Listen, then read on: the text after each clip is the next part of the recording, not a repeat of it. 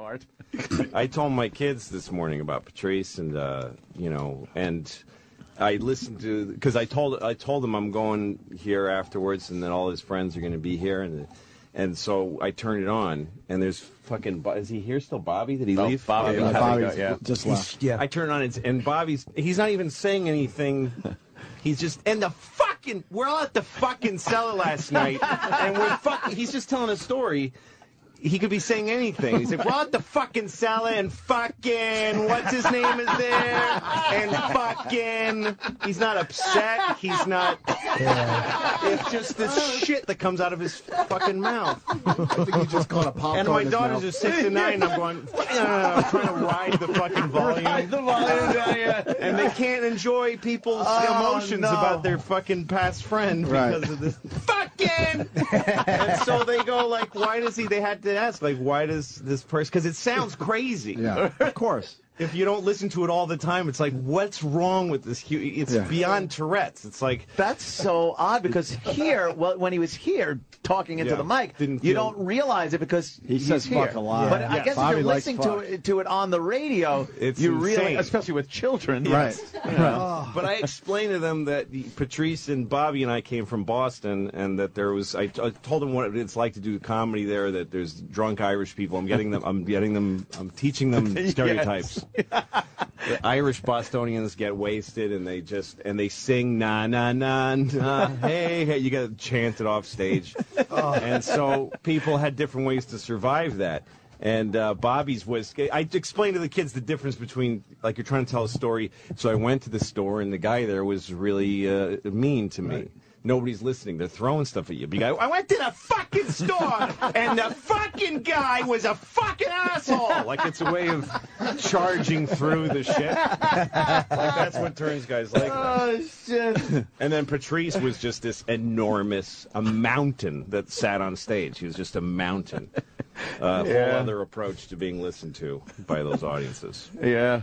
Bostonians terrified of giant black men. Yeah, it's just a huge presence. Did you start out with him on the stage? No, he came up after I'd left Boston, and then he showed up here as this Boston, young, enormous Boston guy. Bigger than life. Easy. Yeah, he didn't have to move around on stage or anything. He just stand last there. Time I saw him on stage, we did the Nasty Show in Chicago at the Vic Theater, and it was me and him and Nick DiPaolo. Were you on that show? I don't remember if you were. What year was it? I did that with Geraldo and Patrice like a year and a half ago. I don't know if I was on that one. But he closed the show. I hosted it, and he went on last. And he was, I mean, it's just, he would just stand there and fucking, he was really starting to hit a stride, too. He was getting great. I mean, he's always been one of my favorite comedians, like always in like the top 3 since I first saw him. Wow. But in the last few years, he just started to get great. Like, he figured, every comedian hits some point where they figure out their thing. Like, they do the Hellraiser box, they click it right, and it starts fucking, everybody starts coming out of the doors, pinhead and everybody, and he just did hit that. I mean, just that last special was incredible. He was just starting to figure out how to make his thing really work. Yeah, and off stage, to be able to do that on stage is fantastic, but then off stage, just to hang out and bullshit about stuff and make it genuinely funny. Any fucking subject that would come up in here when he was sitting here, he had something. He had at least a half hour on it. I was trying to explain him to my kids because I want them to understand what this stuff means. Besides that, he was a big black guy and he said crazy shit. I had to I'm explaining him. I had to say that he was black at some point. Like, it didn't matter, but at some point I had to say he was a huge black guy. Like, it didn't actually, wasn't material to anything I had to say about him. But you feel compelled to describe him like that. Yeah. And also the life lesson that you got to fucking take care of yourself. But yes, true. You know, which is makes me angry at him. But it's just, that's the biggest substance abuse problem amongst black people is cherry Coke. But still the biggest killer. But I told them, I thought of a bit that he did here that I was able to explain to them, and for a 6- and 9-year-old to grasp it was kind of weird, but they got it because of his wording, which was about Plaxico or whatever the guy's name was who shot himself. Yeah, Plaxico Burr. Yeah, the thing that he said about how he was rich now, living in a mansion, and he had a choice in life. He could hang out with rich white guys and play golf, or hang out with black guys that he grew up with, but if he who are fun. But in order to do that, he had to carry a gun because those guys are fucking stupid. And they all carry weapons. So it was like live amongst your own, but he's not stupid. He's rich now. So he had to carry a weapon in order to hang out with his own people.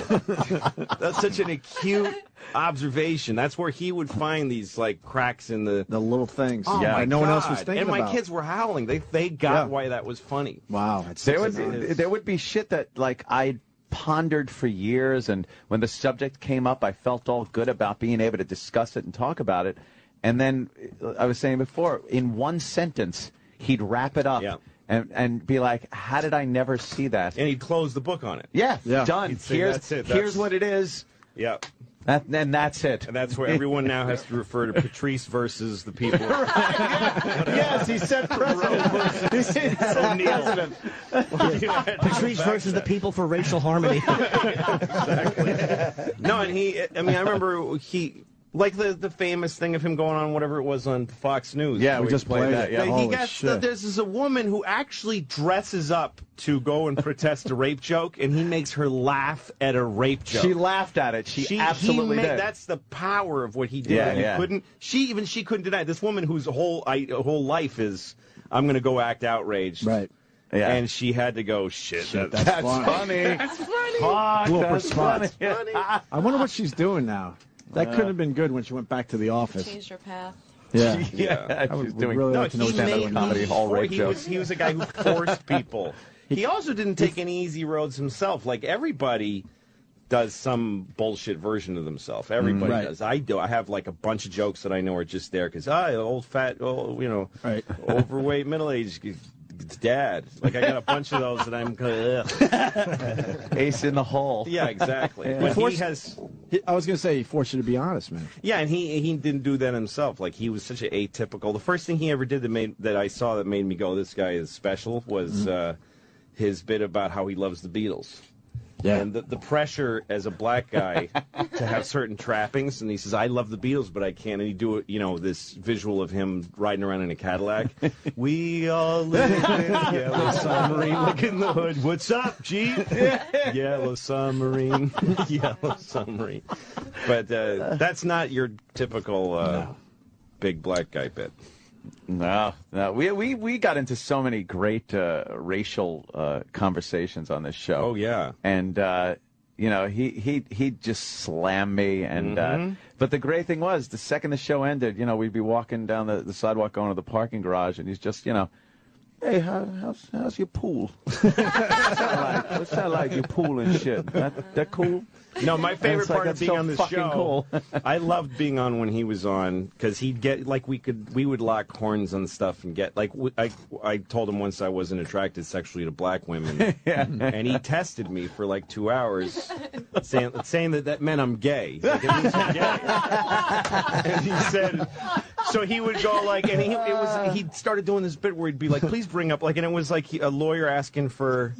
He was like, please bring up fatbooty.com. Like, sites Go to the website. He's like, really? Nothing? There's nothing that you can, you know what, bring up? Yeah. Look at that. That's juicy. Pissing on blacktits.net. And he'd come up and he'd go, this? You don't like this? References, man. But we would go at it here. And then, we'd walk. The best part, though, was walking down to the subway with him. And then we'd stand on, like, 6th Avenue and 7th or 57th and just stand there for, like, 4 hours and just talk. Oh, fuck yeah. And he'd say openly sexual things to every woman that walked by, and they would all smile.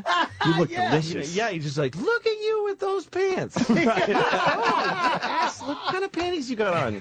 Pink. Bye. Good morning. He would hold court on a street corner. Yeah, when we would do the walkover at the old station, right? And we'd be walking to XM.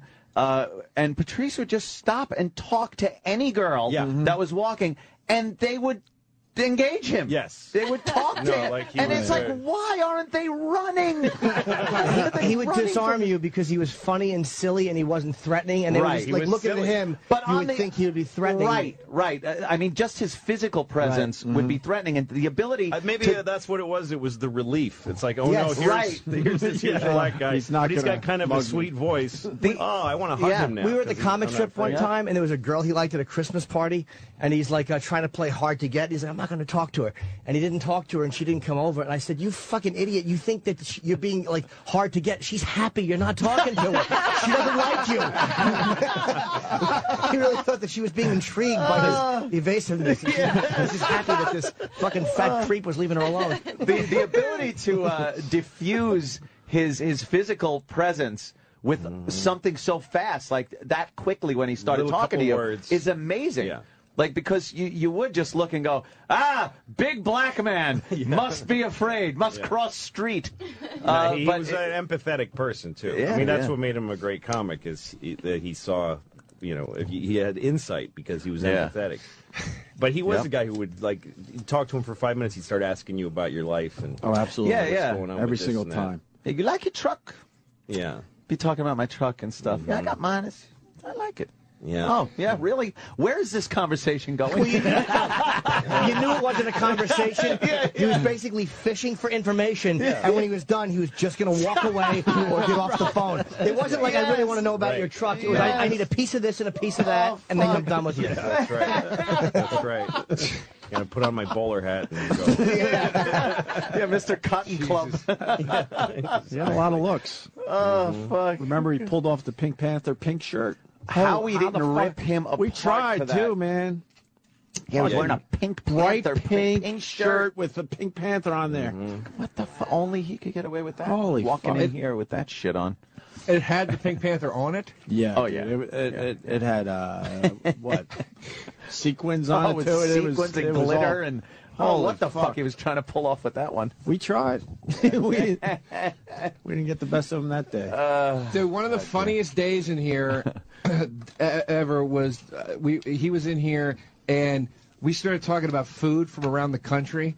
And he started trashing every city's food. And he's going, Chicago deep dish pizza stinks. It fucking stinks. And the phones are just fucking lighting up. The whole world is hating on him. Yeah, Texas barbecue. Oh, we got the best barbecue. Right. Fuck your barbecue. Fucking. You took them all on, though, man. Oh, my God, it was hilarious. Fuck yeah. So many good fucking... But it's like I was saying, like every subject we came up with, half hour. When one of the funniest things was when we were talking about the cruise ship deaths, and how it's just so easy to kill your significant other on a cruise ship. They circle around 3 times and then leave the scene of the crime. You just got to push them overboard. In no a evidence. Giant ocean, and he like took it the extra step to do the Rasta man selling rock coats to your significant other. Buy a rock coat, man, and you put it on and then push your loved one over the edge, and they just sink right to the bottom. Fucking hilarious. They even did that to Bin Laden. That's even how they got rid of him. Yeah, get rid of him. You're never going to find him. It's the ocean. The ocean. Yeah. But people were bringing up so many things, and there's just, like I said, literally, if you strung them back to back, days worth of shit that is just material that isn't stuff on stage. It's... You know, it's just conversation. Most of the stuff he didn't even do in his act. No, it's just him. Well, that's talking. the beauty of it. I mean, not to kiss your asses, but that's the beauty of you guys. Most of the stuff you do on our show, you don't do on stage.